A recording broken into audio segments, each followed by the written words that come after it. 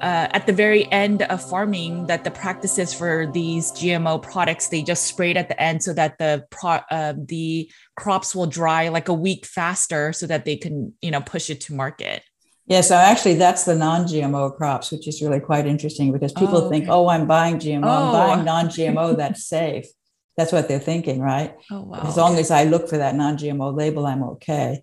That's not true. And in fact, the highest levels are showing up on non-GMO crops that are sprayed routinely right before harvest to kill them. So if it's GMO, it's got the protection, so you can't use it as in that way. Wow, okay. But, it's an interesting point to make that it's the non-GMO crops that are sometimes the most dangerous.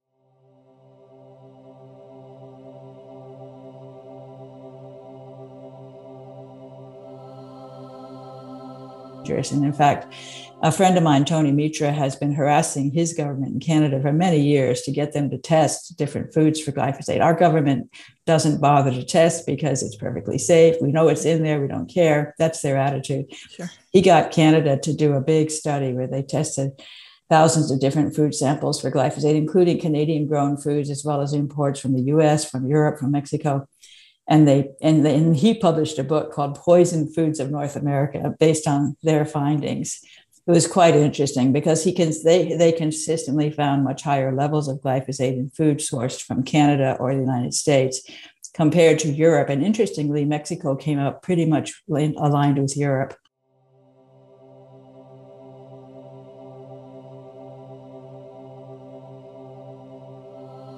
And also they found the highest levels consistently in surprising family, which is the legumes, the chickpeas, the garbanzo beans, hummus, for example, extremely high levels of glyphosate. Those are sprayed right before harvest as a desiccant, as you said correctly.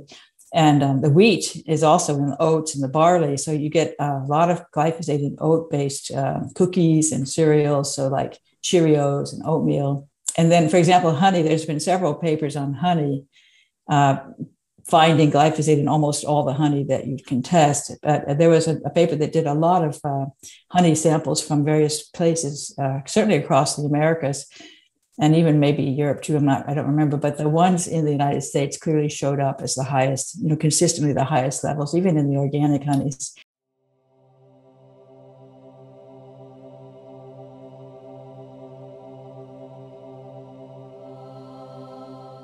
When we use oils for cooking, we use butter or organic lard. Those are our two favorite oils, which is interesting because both of them, of course, have cholesterol, which is what people are always trying to avoid by switching over to vegetable oils. I think the vegetable oils are definitely inferior, even in the absence of glyphosate considerations. But the seed oils many of them are sprayed with glyphosate right before harvest. So you've got the glyphosate in the vegetable oils. You're right, probably more so than you would have in the animal-based.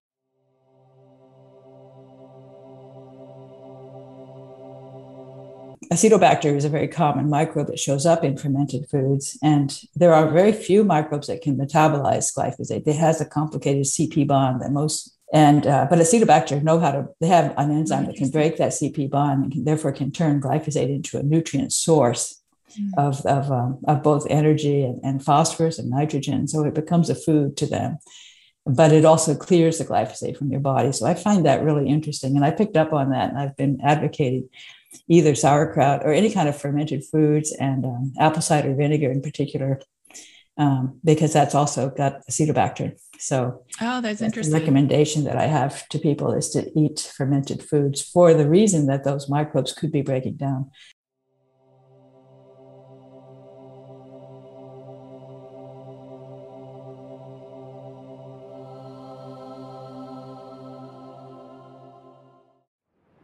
Annotated and summarized, easy to share with loved ones. The description below the title for this video has these summary points.